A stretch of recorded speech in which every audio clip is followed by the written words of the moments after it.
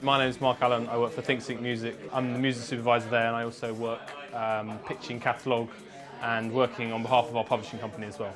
This was a session on giving people advice about placing music in visual media, whether it's music supervision or licensing, and how much money to expect from various things, and kind of to shed a bit of light on something that probably seems very alien or scary.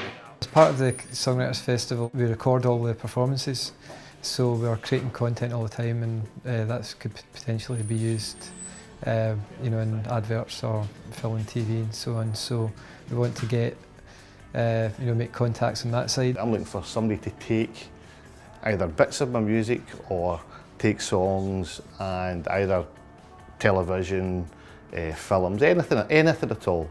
I'm looking for to put my music out there and try and get it heard further afield than Campbeltown. Interest this evening, because I'm in a band as well, is to come and see how the music industry looks at your music. The interesting thing was to have separate tracks so that you could cut out your vocals from a track. That was one of the interesting things, because somebody might just want to use instrumentals in your track. It's important for artists to be able to get some revenue from the music, because otherwise, how can we earn our living if we just dedicate our soul and time to music?